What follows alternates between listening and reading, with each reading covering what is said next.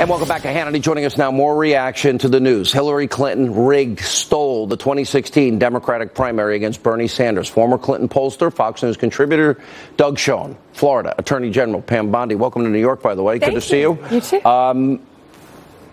Look, you hear me regularly say about the Republicans, they're weak, they're spineless, They're gutless, they lack vision, they lack any identity even today. Mm-hmm. I think you are as honest with your party as I am being with mine. Let me be honest.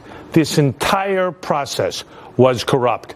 We read what Donna Brazile said. But Bernie Sanders was in the tank himself 2 days before the California primary asking for speaking engagements in planes of the fall. He was in the tank, and Donna Brazile, we know what she did. She was illegally giving questions, or morally, reprehensibly giving questions that CNN had to the Democrats. Can you think of a time in American history that a primary was stolen? I mean, I know we've had walk-around money and all these other things. Stolen. This is stolen. Go in the tank, cheat, lie. This is horrendous. I say this as a Democrat who is still a Democrat. I'm a centrist, middle of the road. I disagree with the Republicans. But how can I defend this? I can't, Sean, and I won't. I don't blame you. Sean, and nor can the Democrats defend it. It's impossible for them to defend it. This is despicable, really, what she did. And now look what Hillary Clinton's doing now. By her book appearances, by all her signings, all her public appearances, she is still in control of the Democratic Party. All right, let's talk about laws. You're an attorney general.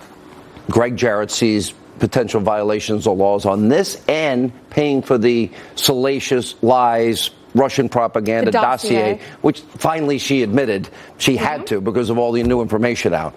Laws broken?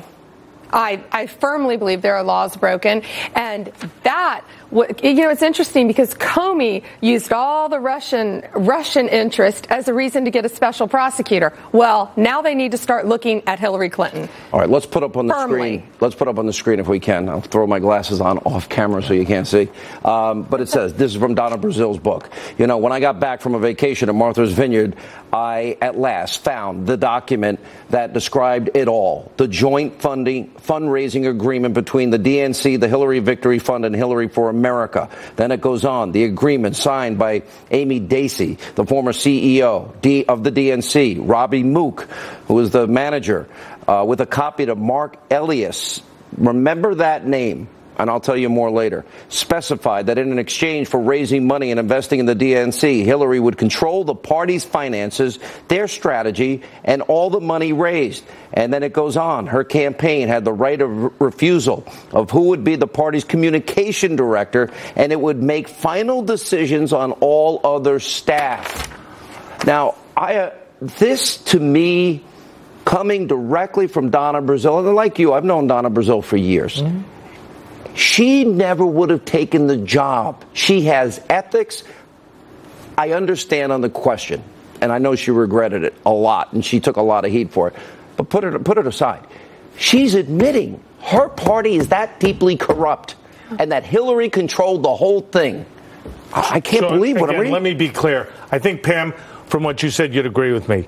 Given the Uranium One deal, given the concerns that Greg Jarrett raised, that you've raised, Sean, why wouldn't we have, just in the interest of fairness, a special prosecutor to look at what Hillary did as they're looking at the president? Where is the Attorney General, Pam? I always like Jeff Sessions. I am sitting here.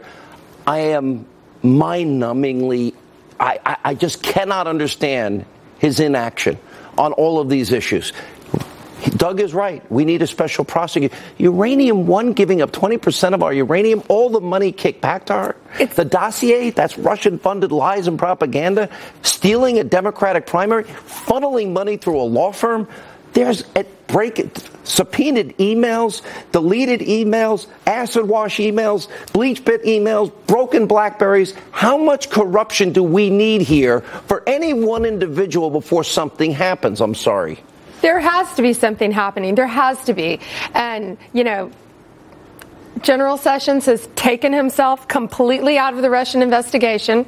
So there's a special prosecutor, and Mueller's got to go after Hillary Clinton. How is it possible in 2009 that Mueller The FBI, Eric Holder, had to know. They had an FBI informant. Of course they did. That bribery, kickbacks, extortion, money laundering, and racketeering.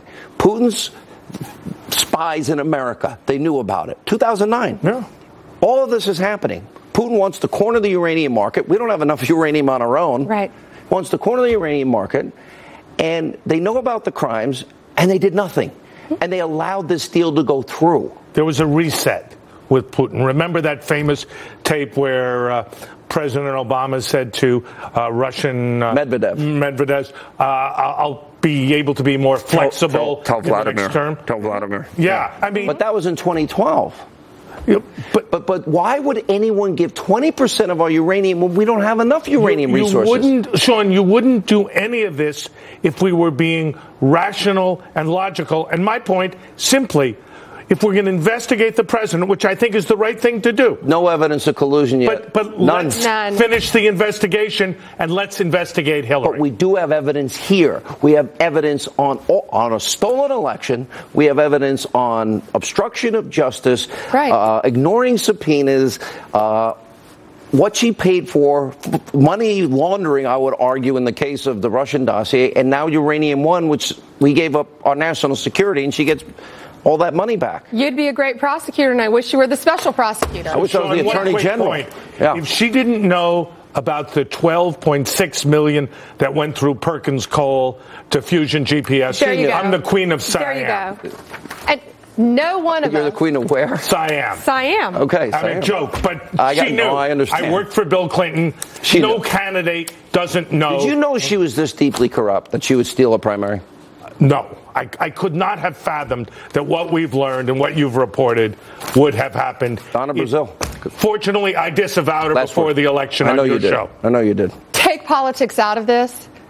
No one has the right to violate the rules we all share. That's in the jury instruction. Justice under the law. Absolutely. I'd be in jail. He'd be in jail. You'd be in jail. We all should be if that happened. And she needs to be looked at and must be. We're only touching the surface. Thank you both. Good to see you in New York. Doug, always good to see you. Thank you. We have massive new developments on the Uranium One scandal. The two reporters who've been all over this, they're like the Woodward and Bernstein of our day. Solomon, Carter, next, straight ahead.